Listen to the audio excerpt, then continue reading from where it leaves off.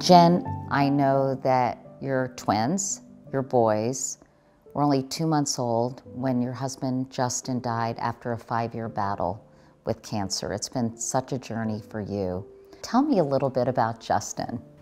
He was such a sweetheart. We grew up together, so we were like childhood friends. He was shy, but once you got to know him, like everyone wanted to be around him. He was diagnosed with cancer. When that happened, what was your reaction? Just complete shock, because he was 24, young, healthy, just never thought this could be me. He went into remission, I know, for 8 months, and then the cancer came back. And realizing that this may be your last chance, you decided to start a family.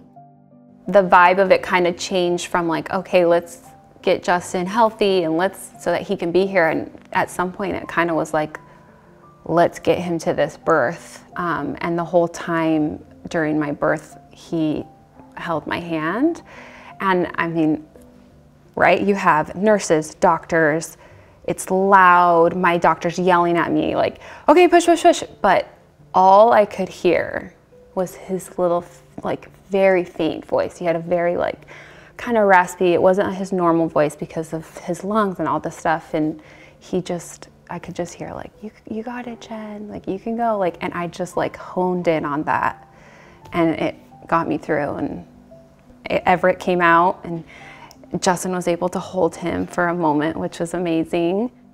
Just hearing this story breaks my heart, just envisioning you, a brand new mom, a husband who is so fragile, who is, you probably know, isn't going to be around. It was a lot of big feelings in a short amount of time. Like, here he was, you know, like welcoming life and life leaving. I was trying to take care of newborns, but also, you know, make sure I spend time with my husband who wasn't doing well.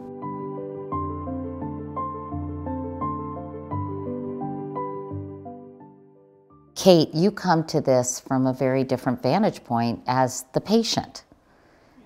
Tell us your story about being diagnosed with colon cancer at age 35. I had just gotten my PhD. I had a great job. I had this fresh, gooey little baby that always smelled like applesauce and cookies and has these huge eyes. And I married my high school sweetheart, and it felt, the world felt good and safe and like full of possibility for like a second there. But I was having these weird stomach pains, and I have no cancer in my family, so I didn't really have like any apocalyptic thought that it would be anything worse than something. They thought maybe like a glitchy gallbladder or something. I thought everything was fixable, you know? So then it wasn't.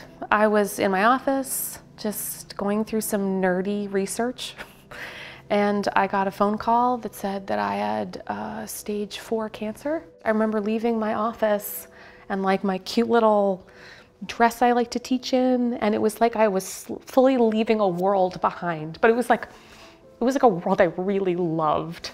So it was kind of like the end of, that was sort of like the end of a life. Do you constantly feel as if the sword of Damocles is over your head, or have you been able to get to a point where you don't think about it? I mean, that's so hard. Yeah. I think it depends on when you talk to me. If it's 2 a.m., then I would say sometimes I'm really scared and I don't think I'm going to make it till 50. You know, but 50 already felt so great, so why am I complaining? Like, it's just a tick, tick, tick. And then 2 p.m., I would say science is incredible. I can't believe I made it so far. I could, you know, become cryogenically frozen and live forever as like a beautiful vampire, you know? So. Elua, you are here from another perspective. Tell us what you do and why. I'm a death doula, and a death doula is somebody who does all of the non-medical care and support for the dying person and the family through the process. About 10 years ago, I was working at Legal Aid, as a lawyer, terribly depressed, doing domestic violence and sexual assault work, wasn't really using up all the parts of my body and my soul that I knew were available. And I went on a medical leave of absence because I felt that my disease had progressed to the point where it would eventually kill me. Your depression. Depression, yeah, which is a terminal disease right. if left untreated. And so I went on a leave of absence at that point and went on a trip to Cuba, where I met a young woman on a bus, a fellow traveler who had uterine cancer. I discovered a lot of things about her, that her death was something that she was living so closely in relationship with, but it was a private relationship, it was a secret one, that she couldn't talk to anybody else about. Because when she would, people in her life would say, you know, focus on the bright side, or you're gonna get better, or don't even think about that. She had a psychiatrist through her oncology program, but he was talking to her about living with disease. He wasn't talking to her about the possibility of dying. And so at that point, I got pretty clear I wanted to support people in preparing for their death. Jen, how did you deal with Justin's illness? Because I know it was really, really hard for you to be there for him in a way you ideally wanted to. Yeah. I grew up with really bad anxiety.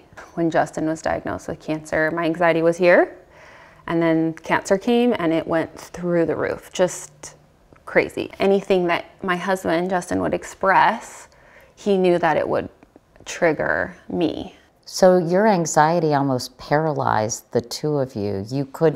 He couldn't share what he was going through. Yeah. Because of your anxiety. Part of me does feel a little guilty and sad that I couldn't be there as a support. You know, things change for us after our loved one gets sick and eventually after they die. And it makes sense that we're in process as well. I think some think that the more noble thing to do is to shut our feelings off and just support the person that we love. But they're aware that we're also having feelings, you know, and turning it off sometimes isn't necessarily fair. And so being with them as best as possible, which it sounds like what you did, is encouraging. To be able to be with our process while being with their process is the best that we can do. Kate, when you were diagnosed and when you were very sick, what was it like from your perspective in terms of the way people responded or comforted? Yeah, and I'm relating so much to no one gets to be outside of this ecology of pain, so you're kind of trading love and comfort. And I mean, there was a lot of anger. Why is this happening to me? Blah, blah. Wasn't I sort of a good person? Things you feel kind of embarrassed to say. I remember saying, my husband he's never smoked, he eats right, he's healthy, he's a nice person. Yeah, the senselessness of it. And I think I felt tremendous shame, because I could see pain on everyone's face. I just thought, like, I am the bad thing. I have happened to them. And I think that made me much less likely to be honest. So when I was scared, I didn't really want to tell them. I just felt like they're carrying the weight of all this love. I found honesty was one of the first casualties of being sick. I remember my husband saying when he was very sick, having cancer is the loneliest experience in the world. And it broke my heart because I think he must have been so alone in his fear and pain and sadness and everything you deal with. How do you help someone feel less alone? I think what's most important is that we show up and we acknowledge that it's a difficult conversation and we don't know what to say, because often we don't. We're like fumbling in the dark. We don't have a vocabulary for death and dying and pain and loss and grief. But you show up, and you show up with a lot of love and make yourself available. I think there's a common misconception that our job is to help people get better, help people accept their death or come into recognition of the fact that they're dying or something of this sort. But my job is really to be with people where they are.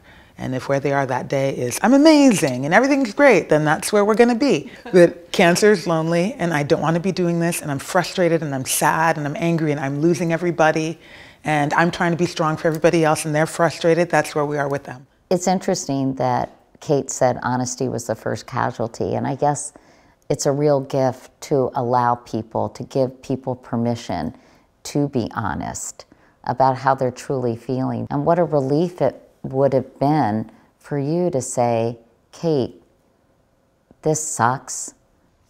Also, the great irony is that, like, I'm an expert in the history of optimism and the idea that you can always fix your life. But I do know that we have these really thick cultural scripts that make it almost impossible for us to say true things. Like, I'm tired because this is exhausting. I'm scared because the unthinkable is at my door. There's a new sort of term in the nomenclature, toxic positivity. People think they're being helpful, but they're actually really just kind of preventing themselves from being sad. That used to drive me crazy when people talked about the importance of Jay having a positive attitude. Because yes, I think there is a mind-body connection. It's not going to hurt, but sometimes biology works against you. And all the positivity in the world isn't going to change that. Well, and it's so American. I mean, it is one of the great American contributions to the world is its cheerful can-do spirit. But what it does is it forces people into a very tight set of scripts about words, acceptable beliefs, and then it locks us out of the kind of honesty that you're describing. Death is not one of those words that we're allowed to say, particularly when somebody's ill. It's off the table. You know, it's like we can't even look at it as a possibility. We live in a culture that has an endless account of agency, and we just need to try harder, and, you know, and that says that everything is possible, and yet we know it's not. So finding that place, and the words I always use are limited agency, like action inside of a much smaller frame where we can just say, not everything is possible, not nothing is possible. What is possible today?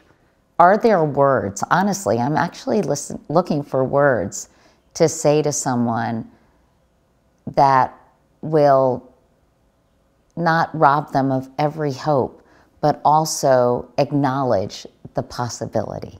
That's a tricky place to be in, because we also have to pay attention to how that person is feeling and where they are. Because sometimes feeding that hope is a form of existential gaslighting. If whoever it is that you're talking to has some idea that this disease is going to kill them, and we are saying, but just hold on for a miracle, and they know that this disease is going to be it, we're not making space for them to be where they are, which is, my life is ending now. What can I do with the time that I have left? Who can I be? What do I want to experience? So we shift the conversation from just, let's hold on hope for a cure, and what can we hope for tomorrow? Jen, did you ever talk to Justin about dying? No. I was the extreme of just hope. I was on that extreme side. He is going to live, and there's no other option. And that's how we were, literally up until the night before he passed away. Like, even the morning when he woke up and he wasn't breathing and they were doing CPR, like, I was like, he's still gonna be okay. Like, I just could never give in, and it is one of my biggest regrets now, and something I like struggle with now. I've had dreams a lot with him in my dreams, and like, I feel like in a weird way it's like been kind of therapeutic, because in my dream I've been able to like ask him the things that I wasn't able to ask, because if I could go back I would be like, what do you want? What are your dreams and goals for your boys? Like, what do you want in life? Like, what, write letters to them. Like, you know, what would you say to me as a single mom raising them again? You know, like, so like I would go do anything to go back and ask those type of questions. How do you help people not have these deep regrets? We culturally begin to talk more about death and dying. We recognize that death isn't a failure, that nobody has failed because somebody died. Just the body has done what the body can do, and the body is now done. We allow people to be human and finite and messy. We give them space.